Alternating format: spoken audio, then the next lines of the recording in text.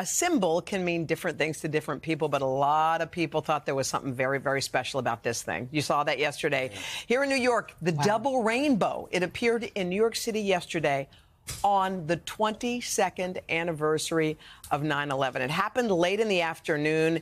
It was a really cloudy, rainy day. Y'all saw it was like rocking and rolling, the thunder and lightning. Well, and then that came up. And so, wow, that's insane. Social media was flooded. People took pictures from all over town. Some rainbows just seemed to spring right out of the site of the former Twin Towers in Manhattan.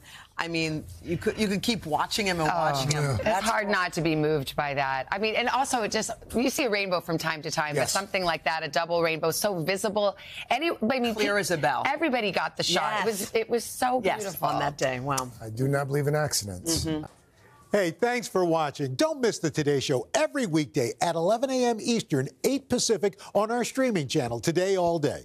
To watch, head to today.com/allday or click the link right here.